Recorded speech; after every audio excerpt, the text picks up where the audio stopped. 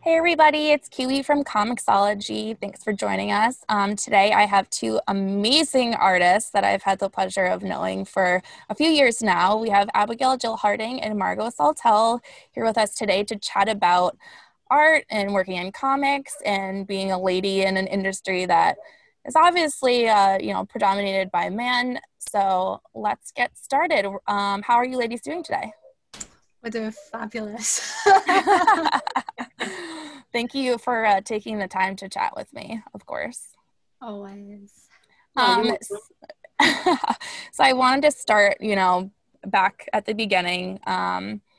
What age did you guys start drawing? Was there like a moment that was like, oh wait, I'm really good at this, like I could make a living at this? Was it a situation like that, or were just drawing for, since you guys could probably walk, I'm guessing? Oh, who goes first? For me, I had been drawing from, I don't actually recall a time where I wasn't drawing, only because my mum introduced me to art really, really early on as a form of communication, because I had a problem with my ears when I was younger. So my mum used to use art as a way to communicate with me, and it sort of caught on, and I got a real joy out of it, and I could express myself. And I remember doing speech therapy, and I remember the woman handed me these picture cards, and what I had to do was visually tell what was going on through the artwork that was on this card. So in a way, it's kind of been a real main part of my life, really, since really early on, really, for me. Yeah. What about you, Margaux? Yeah, for me, it was also during school, because it was the way for me to not being bullied at school. I was drawing for the bullies, like, hey, don't hurt me. I'm good at drawing. So I was drawing portraits and stuff like that during school. And I remember copying mangas and stuff. And so, yeah, I always draw, I think. Do either of you, have either of you gone to art school? Do you have any formal art training? I went to a fine art school, but okay. It was more a contemporary art school. So okay. It was not great for illustration and art. Gotcha. So.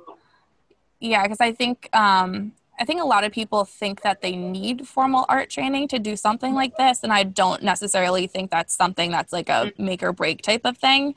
So I was just interested to see if you guys feel like you missed out by not doing it, or if you think people really would I guess benefit from going to school for something like this, specifically for for sequential art.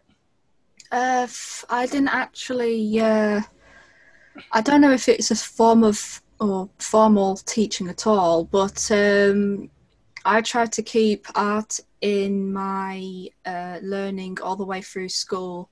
I was quite fortunate that my secondary school had the option of taking a BTEC diploma, like a first diploma. So it was like 100% coursework, but that allowed me to go into a better college position. But even then, I went into 3D design crafts. So the whole kind of idea of concept and design and product design. I actually fell into comics. It wasn't something I even initially thought I'd be doing. When I went in, I actually wanted to be a sculptural ceramicist. I wanted to actually create figures and sculptures and stuff like that, because I really loved working with clay. But I went and stayed at York Uni, which is kind of, it has an art sector, but it's like a lot of universities and colleges these days, it kind of has everything. I mean, my mum went to a specialist art school when she was younger, but they don't we don't really have those sort of things, and I tend to find that art's very much of a personal journey. You kind of pick up techniques as you go in education. They might not necessarily work for you, but you might pick up things that will help you in the future, if you get what I mean by that. Mm-hmm. So, yeah, I wouldn't say it wasn't like I went to a specifically art-centered school at all, really. It's just I went to any uni or college anyone else would have been to, really. With but then you also like made sure that you were doing art, I guess, the Yes, whole of course. time. Yeah, just made sure. Yeah. 6 hours of art a week was nice in secondary school. So that kind of leads me to my next question is, why comics? Why this industry? Both of you are obviously amazing, even, out of the scope of comic books. So I'm just wondering, why comics? For me, it was more an opportunity, because before and even now, I'm doing more children books. So, and full illustration, and comics was just an opportunity at the moment. So, and maybe next, but yeah, it was more an opportunity. I'm more a French comics and graphic novel reader than a comics US reader, but yeah, my fiance is more into it, so. Yeah, for me, like I said, I actually fell into it, but I always like to tell something in my work, or kind of express something that's going on. So comics almost seemed right. It was right because you're telling stories with images, and you're creating those like sequential art. And I mean, I had only been reading comics picked up manga when I was like, was it 2012 or maybe 2010? Started reading manga and stuff like that. And then comics maybe a few, like 2014, 2015. So it's been relatively a new experience for me. But it's something that I feel very comfortable with doing in comparison to what I was originally wanting to do. Yeah, it's one of those things that you just kind of fall into. It's like, oh, this is actually quite nice to do. But even then, how I got into it is it's a whole story in itself as well. Wow. We're going to chat a little bit about that next. So what was your first experience with comics? Like what was like your big break into the industry? How did you guys get your foot in the door? And like, what are the types of things you've worked on?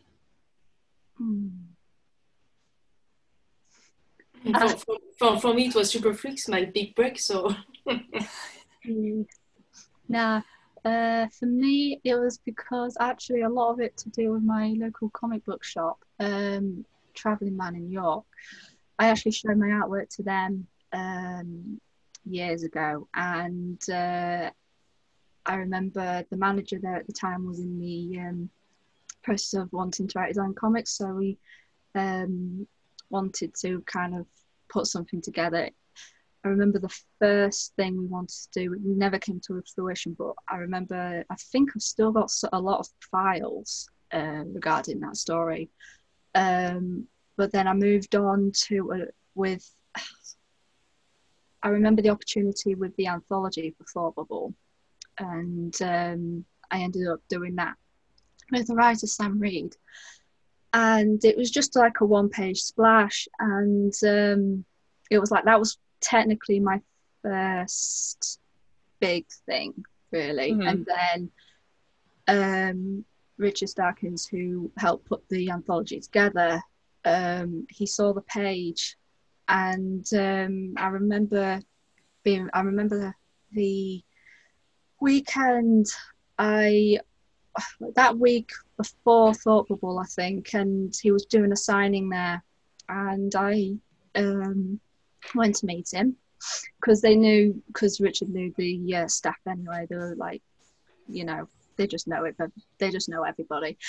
And yeah, he said, why don't you bring portfolio this week? And I said, yeah, I plan to. So what I did that weekend at Thought Bubble was like, there I was in like all my Doctor Strange gear, and I was just going around with this trolley of portfolios showing my just showing my work to different artists, and I showed it to Richard, and Richard then said, oh, would you like to do something for my series Elephant Man? I was like, okay. So I ended up doing that. So that was, to me, it was like a domino effect. Mm-hmm. One thing led on to another, that led on to another. And then we ended up doing Ask for Mercy. So, yeah. And then I get the odd cover job and stuff like that. But it's just been like it's crazy, to be honest. The whirlwind, yeah. Yeah. Margaux, how did you hook up with Elsa and Pierrick for Super Freaks? How did that all come about? It was a strange meeting on Facebook between yeah. And we planned to work on a project together. So we work on Super Freaks, and we went to the New York Comic Con in 2016. And we went to the comiXology office and say, hey, we have a project. And after we went to the convention, and I met a lot of artists. And the next year we make Super Freaks. So that was strange, but that was really great. It worked. Yeah, it worked. Yeah. So both of you, obviously, like meeting people and keeping friendships and, you know, expanding your circle is like a great way to have opportunity in this industry. Let's talk about the importance of like making connections and keeping connections, especially being like the lead. Like obviously there's like not a lot of females in the industry, so it's really important obviously to keep those groups of people really close. So if you guys could just chat about that for a sec, that would be great. Gosh, it is so important. I mean, a lot of the connections I have made is just with going to conventions and walking around, like especially at the big ones like MCM. I tend to find that going around the artist alleys and talking and kind of finding out a bit more, even if it is, to be honest, it's been mostly for me advice, some insight, but I can't stress enough how I mean, it's everyone seems to know each other, but it is one of those things where the networking can really dictate a lot of things, but it's been generally a good experience to be honest. Yeah, for me it's been a good experience because you get to see people at the conventions, and even when they just like, you know, with social media you're like, oh, like follow me this, that and the other or whatever, or I'll follow you, la la la la, and you tend to kind of find out more what they've done, and like sometimes it can kind of come full circle as well, because I've met artists who have asked me to be involved in doing like cover work for a series they're on, or like etc. It's been kind of like help each other out a little bit.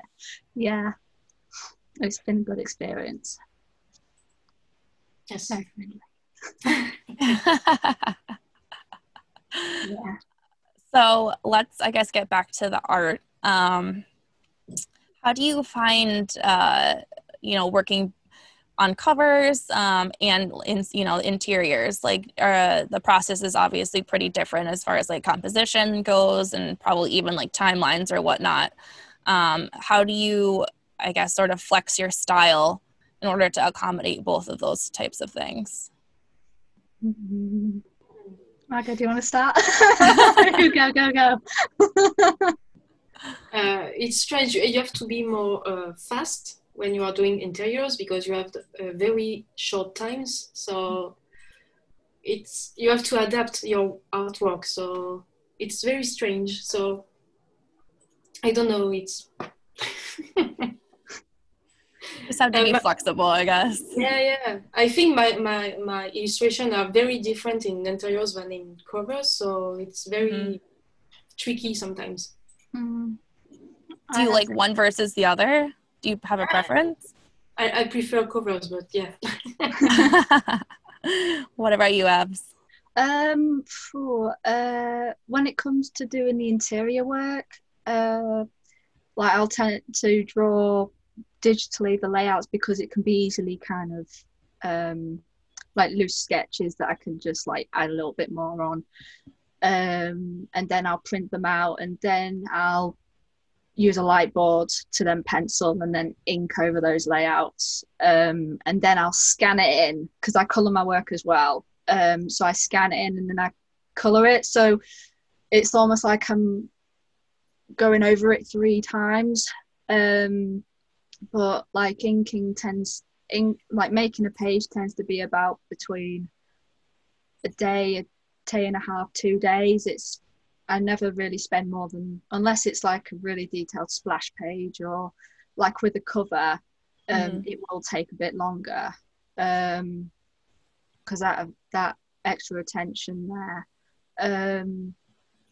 But for me, it's like I'll veer from one style to another depending, like doing like more ink washy work. But then for like Ask for Mercy, it's lines and then kind of loose light ink washing, and then for other artwork it's like pencils and then digitally coloured the pencils. It can vary depending on what's the vibe, the atmosphere you want to portray sometimes, and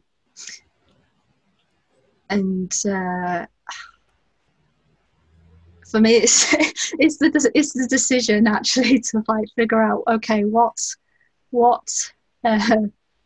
shall I actually do for this one to actually get it made fast enough. Yeah. I never like to be too long on work unless it's a cover. I need a bit of time because I'm balancing that with work, my interior work. Yeah, it can vary with the styles. So both of you have very distinguishing styles, obviously. They're both very different. How do you, I guess, adapt like a certain style? As I think it's pretty, especially in comics, I guess in just art in general, you know, you can look at a painting, you can look at a comic book page and you kind of already know who the artist is. So how did you come up with both of your styles? Was this something that developed over time? It developed over time, and I think for me it's still developing because I learned so much doing sequential art. So I developed another style because children book it was more simple, more just a simple shape, one color and stuff. So I had to improve and to evolve. So I think it will evolve again. I don't know. I mean, Margaux's right. You know, it is always evolving, as it were. Like every drawing you make is going to be like, it's that next stage in what you don't know what your art's going to end up like 5-10 years down the road. But every drawing's going to be that little step. For me, the artwork that I've been producing for the last 5 years, mostly a lot of it was through emotional strain at the time. It was a rough decade for me so my art kind of changed with how I was feeling, and I mean, I remember doing all of this narrative fan art and I didn't touch ink. I was actually mortified of it. And I was mostly doing like pencils and cross hatching. Mm-hmm. And for around about 2015, things changed and very quickly, but my art kind of went on to darker tones after that, and I've kind of kept that quite consistent, but it's got more refined as the years have gone on. And like with sequential artwork is kind of like it helps a lot, like Margaux says. It's like you kind of like drawing nearly every day. But like you're always learning new stuff about anatomy and perspectives, and learning a bit more like about cameras, shots and things like that. It's you know, I think after doing all the sequential art, my artwork's you know, the artwork gets more dynamic in a way. Yeah. Do either of you have a favorite piece of art that you've created that you just like absolutely cherish? You're like, this is my best work. Like, this is amazing.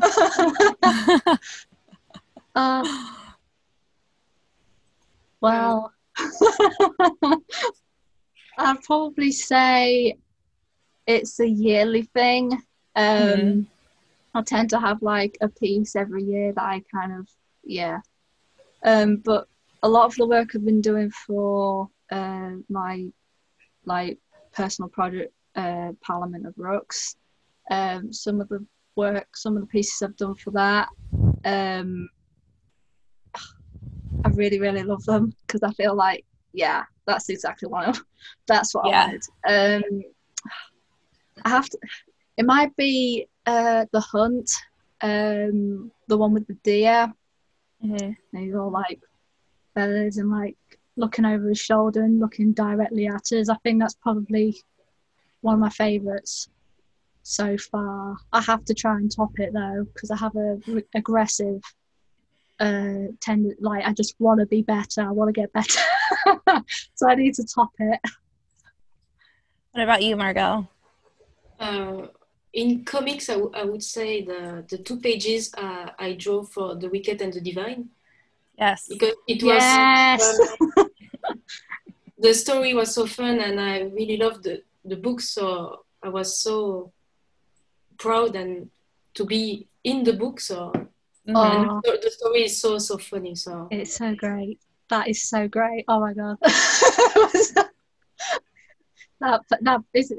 Was that particular panel with was it Kieran and Jamie? Who was it? Just like the panel in the corner, like that was so much pressure to draw Jamie and Kieran, so I was like that was so great, so great. Do either of you have a preference to draw digitally or you know, on ink and paper? I like both. Both's good. Yeah, it depends on the project or do you have digitally more fast, do you have particular like tools that you use? Do you have like, I know you like colored pencils are a lot, right, Margaux? Like yes, it's colored pencil and a pro marker. It's alcohol marker. So and for digitally, it's just the basic tools for the digital. The computer. Yeah, the computer. The drawing. What about you, Abz? Do you do yours are more inky, I think, right? Yeah. I have a strewn of like brushes, all varying like ages. Like it doesn't matter really. It's not what it's not what you got, it's how you use it really. I have paintbrushes that are like, some of them are like really old and some of them are kind of like getting to the end of their lives, but some of them are kind of like peeling off in chunks of like wood, but they have these really nice kind of raw effects, which is something I really, really love about drawing traditionally, and I like to try and keep because of that unpredictability. But if you know the medium, you get to know it, and you kind of work around, mistakes, and no, but you work around it. You get to kind of work with it. Digital is convenient. It's cleaner, and it is quicker. I use it rather primitively. I just, you got all these tricks that you can do in Photoshop, and it's like I just pick out the brush sets and then just like use that, and just like I'm one of those people who just doesn't name their layers hardly, so I'm there like kind of like checking each layer, which one was that layer, because I can't remember, so I'm there kind of turn them off. Oh gosh, yeah. But it's one of those things that it's I like how I can be much more fluid with digital, I'll be honest, and the anxiety of making a mistake that will be hard to remove is non-existent pretty much there. So like it's why I like to draw digitally with the layouts, because anatomies and loose dynamic poses and stuff are much easier to execute without kind of damaging the good paper really. And I go to do it with the light box. So yeah, they both have their goods and bads really. Do you ever find that since you can erase and start over, that you really try to dive in onto like perfection, and you kind of don't let it? I feel like that's something I would do, is just be like, wait, it could be a little better, let me erase it. Wait, it could be a little better. Is that something you guys come across when you're doing digital? Oh yeah. When there's a particular like especially with faces, when you try and execute an emotion and you're just there kind of like pulling all sorts of faces while you're trying to actually execute this face, and you're there for about an hour or two drawing it and then undo it. yeah I think it's when you have days where you just cannot draw at all, and you're there just kind of like I can't. Yeah. So I want to talk a little bit about advice. Is there any piece of advice you would give your younger self about anything, about being an artist, about being in comic books, about life, anything like that you wish you had, I guess, like growing up or trying to get into this business? Hands. I hated drawing hands when I was younger, and I found humans really boring to draw, which is completely different now because I love drawing hands and I like drawing I love drawing people.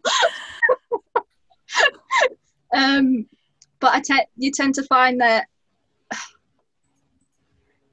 what I would say to my younger self was be a bit more open-minded.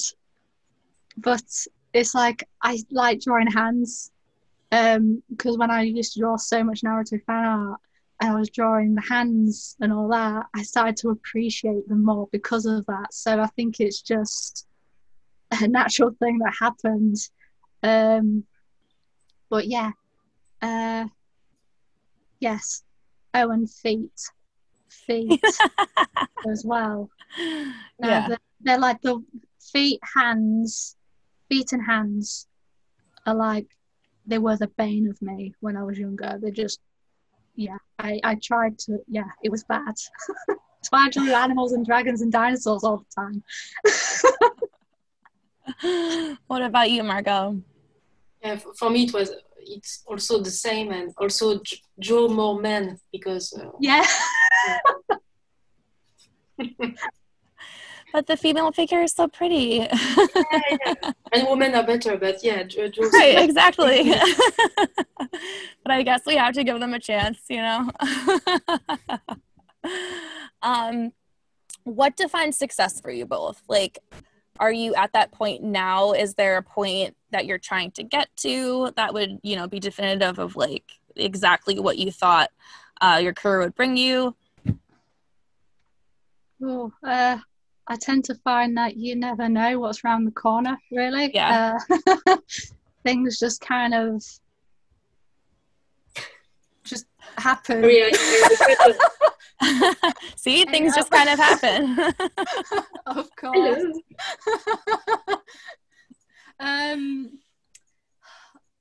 You get to meet and get to know extraordinary people, and I think you never know. You just never know.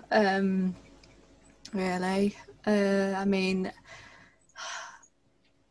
it's just one of those things when you're doing what you enjoy doing, or you're doing, you know, you're doing art and stuff. You never know who's watching. You never know who's looking at your work, and it's like, yeah, it's one of those things that I kind of, for me, it